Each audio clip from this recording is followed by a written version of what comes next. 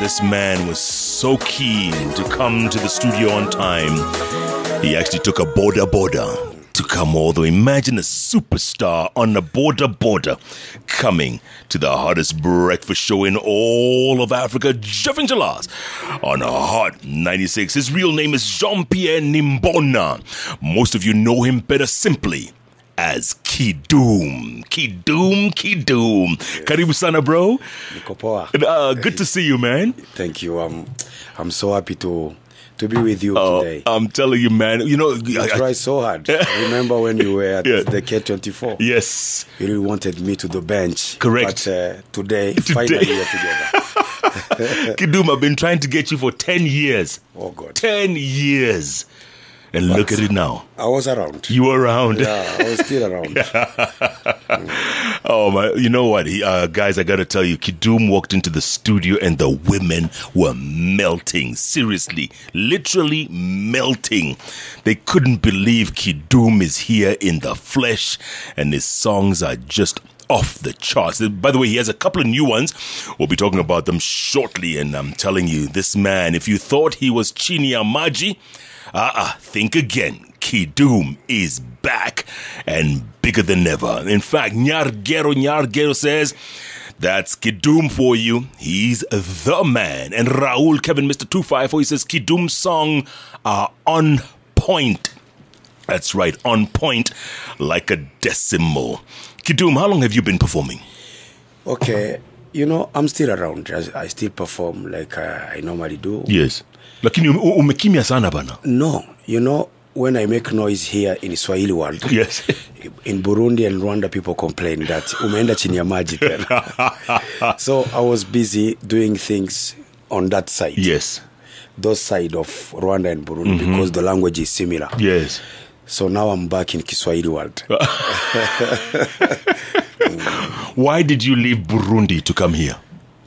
There was war that time. It was 1995. I remember I even saw you. You were the MC for the first Kisima Award. That's right. In 1997. 97. I was there. You were there? I was there. In the crowd? Yes. Did you win something then? I was here. No. I was just watching. I was in the Hot Rod band. Yes. As a drummer. Hot Rod. Yes. That's how you started here? Yeah, 1995. So I've been around for 23 years. 23. Yes. My friend. Yes. And from Hot Rod, did you always know you could sing? Did you always sing before that? I started singing when I was 10 and composing songs when I was 16. Drumming when I was 10. Wow. Drumming on the drums. Yeah. Yeah, and understand music mostly when I was in Hot Rod band. Understand how to arrange, me and another guy who is in Canada, Fabian. And in my band, I still play with the best player of Hot Rod, the one who made me enter the band. He's with you? Yeah, he's with me. We've been playing with him since 1988. Is that right? Wow. 30 years. 30 years. Do you still play the drums? Yeah. You do? So much. Eh? So much. But you know your songs. When you first heard your song, Kidum, on the radio, yes, when you first heard it, what did you think? So you get excited especially when you are young, and you see people love what you are doing, what you've been wanting to do for so many years.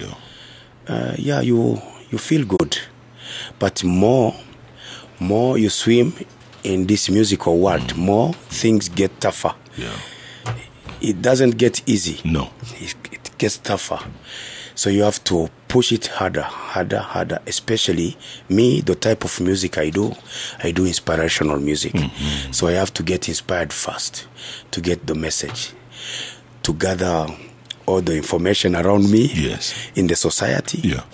Yeah. When you first wrote Mapenzi, yes, what was that? I mean, it's such an incredible song. In fact, Wayne Bryan here is saying it gives me chills. It gives me chills, he says.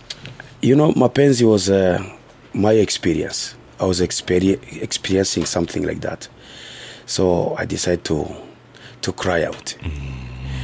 But I didn't know that I was sharing the same experience with millions.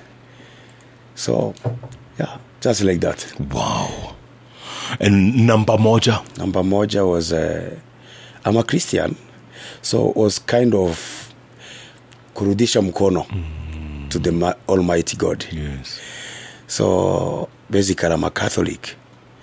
But, you know, here when you sing gospel, people expect you to be a born again.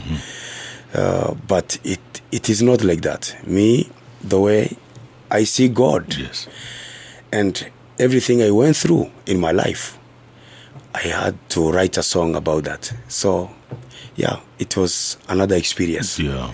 Do you get to go back to Burundi often? Yeah, so many times. Yeah. I'm going back again in July 12th. Uh-huh. I was there twice in March. And what do they think of Kidum there? What do they think? They think that I'm a Kenyan already. Umepotea kabisa. Some of them, they think I had a Kenyan passport somewhere.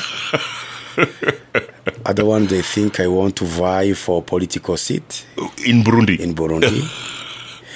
Other one, they think, yeah, this guy alipotea kanunuliwa na wa Kenya, so he's not one of us anymore. They love it when I sing in Kirundi or Kinyarwanda. They love it. When I go to Kiswahili, they think they are losing one of them. Wow. Nitafanya. Yes. Nitafanya. Kidum with JD. Lady JD. Yes. How was that? How was it doing? Okay, you know, the album Aturudi Nyuma was an experience I was going through. I was married, and then the marriage didn't work. We separated like 6 times. Then, when we got back together, I told my woman that Aturudi Nyuma kamwe. But when she came back, akapata story that, by the way, when you were away, mzee wako alikuwa na story na ule mama. Ule mama. Then I had to do Nitafanya, sababu na mimi nimepatikana.